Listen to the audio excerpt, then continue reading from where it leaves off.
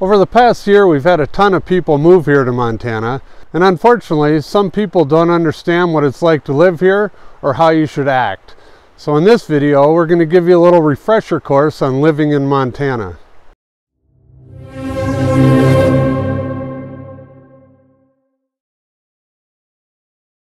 So because we've had so many people move here, someone started a great Instagram page called OverheardWhitefish.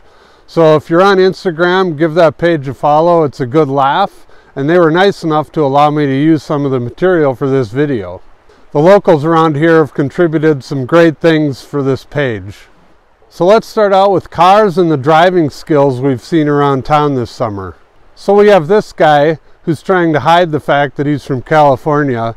This may work in other states like Idaho, but it's not working here. Nice try. So this comment was overheard at one of the tire stores in June. I'm not sure where these people are from, but they're probably from a state that rhymes with California. So now let's take a look at some of the parking skills that we saw around town this year.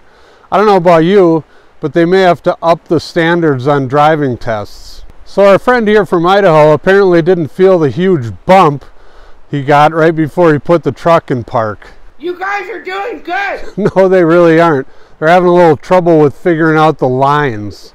And this guy from Florida figured that if you park at an angle, you don't have to be a compact car.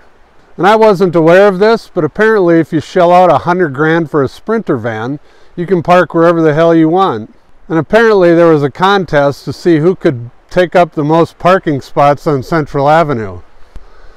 And this guy's the leader in the clubhouse with 5. Is that Charlie? I'm not sure if that's Charlie.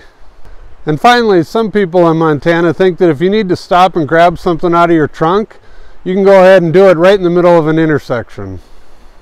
So now let's take a look at some of the valedictorians that have come to Montana.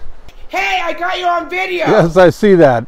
I'm not sure what could possibly go wrong here, but I sure hope this guy got a lot of likes on his Instagram story. So this lady had a huge revelation when she landed in Montana. Yes, we do have plumbing here. We just got it when they put the airport in. And these ladies were very impressed with all the nature here. I'm not sure if it was all the taxidermy in the lodge or if they drove past a deer on the way to Whitefish. And then there's this guy. Apparently he didn't get the memo on plumbing. Is that Charlie? Yeah, I think that is Charlie. We also had some athletes visit this summer. Can you believe these guys made it all the way to the top of Logan Pass while sitting on top of an e-bike? Look out, Lance Armstrong, you have some competition. These people also had a hard time in school. Just FYI, when a lake is fed by snow melt and glaciers, it rarely gets up to 82 degrees. And some people, they weren't sure if they were in Montana or Utah. And here's a shout out to our visitors from Colorado. No discounts for you. FYI, guns are legal here in Montana, so you probably shouldn't do anything stupid up on the ski hill. Well, maybe you should just go back to Colorado. Montana isn't for everybody. So the rest of these posts are about bears and bear spray. And just another tip for you, you shouldn't use your bear spray as bug spray. Unless you enjoy extreme pain and discomfort, I wouldn't recommend it.